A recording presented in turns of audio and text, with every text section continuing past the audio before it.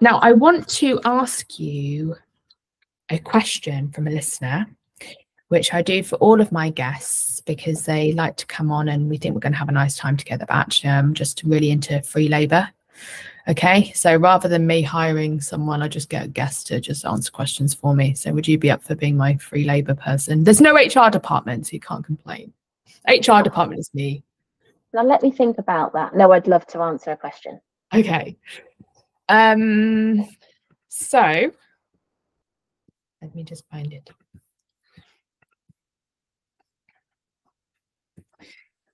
Okay, so here's a question. It's slightly cut for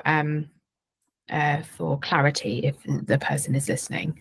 And there was also a couple recently that have been relatively similar. So if you have sent a question in recently, I invite you all to listen because I think it's relevant to a lot of us actually. So Becca, life seems quite hard to me and a bit unsatisfying. There's just one thing after another to keep on top of. Kids, work, house stuff, money, parents, friends, health. And that's just the regular stuff without anything bad happening. I'm not particularly anxious. I'm just not really enjoying life very much. There's not much time to pursue leisure activities that I really enjoy or slow down enough to delight in my young family. There's always something else that needs to be done. This seems quite typical of a working parent on the treadmill of life, and my friends say the same.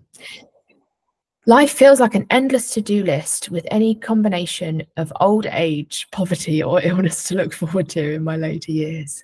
Can you help me? So, as I said, I think that parts of that question, if not the whole thing, will resonate with many people listening. So, firstly, I just think the common resonance in that is important for us to realize. So if you're struggling with something like that, it's not that you're broken or fucked up. It's a common thing. So Becca, where would you maybe point this person? What direction would you point them in? So yeah, like you say, Siobhan, it's really overwhelmed, isn't it? You know, even if you're not a parent, you've got a ton of stuff to do. You've got a to-do list incredibly long, and it's hard. And the first thing I would say is I totally relate to it. You know, if I wrote down what I've done today and then read it back, I actually would probably think, oh my goodness, how did I achieve all that? Or if somebody had given me the list at the beginning of the day, I probably wouldn't have bothered getting up. So, so the first thing I wanted to say is you know, the listeners listening, or even if they're not listening, but if you can resonate, is I get it. I totally get it 100%. And what I would say is to be really curious around is what even is that overwhelm? Because how it looks to me is overwhelm is really the thought of having to do all those things all at once, right? Okay, so say you do 30 things in a day or whatever, then the brain doesn't really split that down and start, you know, sort of saying, do you know what though, you'll be doing one thing at a time, it'll be okay, you'll be able to manage them as you go. It doesn't do that, because that isn't really the way the mind works. What it does is just like blasts all these things, and it feels really overwhelming and constricting. And it's understandable that if you're feeling like that, you feel really rubbish too, because our mood goes down with it. Okay, so we're always feeling our thinking in any given moment, and if you've got like all these things to do, then it's no wonder you feel like your mood's gone down with it. So it's not necessarily about feeling anxious, it's just feeling, God, that feels like a lot. But what's really interesting, and I encourage listeners to just see for themselves, that essentially we can really only do one thing at a time. I mean, we joke that women can multitask and men can't, but what's really interesting is when we do end up doing the thing that our mind says is going to be incredibly hard and really challenging, that's not necessarily true. We end up having a different experience. So there's lots of directions that I would point this particular listener to, but the first one would be to see what really is causing the overwhelm. Is it the single things that we're doing, or is it the thought of doing everything, because I could bet it's just the thought of having to do all of that.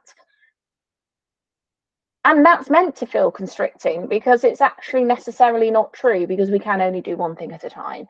And in real time, we have the resources to deal with each task in hand, which means that if we're sitting on a bench in the park watching our children play, and we're thinking of all the things that we need to do, and really we haven't really got time for being in the park, we've got work deadlines, or, you know, food shops and all these things that go with it. It's remembering that really all that's going on in this present moment is, I'm sitting on this bench. Now, the mind isn't going to go, okay, then that's nice. That's really nice. Yeah. But it's not. It's still wanting to talk, but it's seeing and just being curious that it just loves to talk about the future. It likes to go into the past. And it also has a negative spin and thinks, oh, well, how are you going to cope with it all? It's just really interesting when we just look at that, or just examine that, or we explore in that direction. And I guess it's then all the leisure activities and all those things just kind of naturally and organically slot in, because when we kind of the starting point and seeing where that overwhelm's coming from, your pace naturally slows down and we become more present, and, you know, the rest unfolds in an easier way, I guess. Oh, thank you for that. I'm sorry if I put you off before, because I was like laughing to myself, because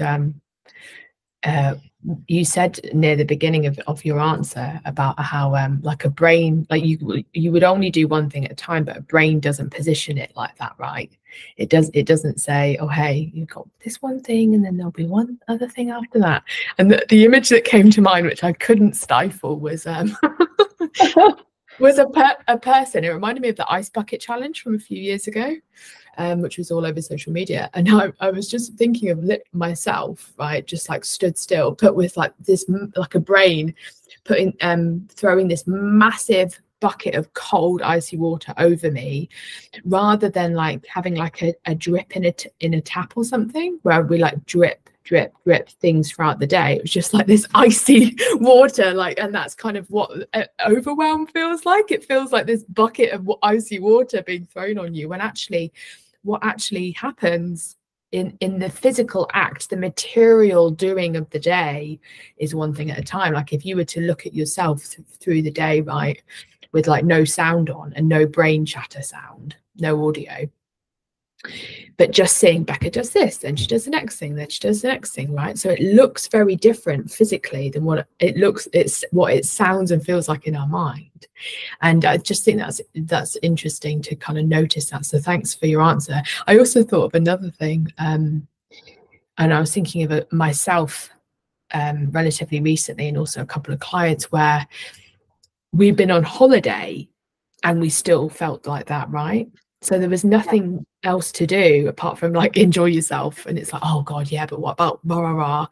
And so I think that just noticing that, as you have continued to point to throughout our conversation, that's what a brain does.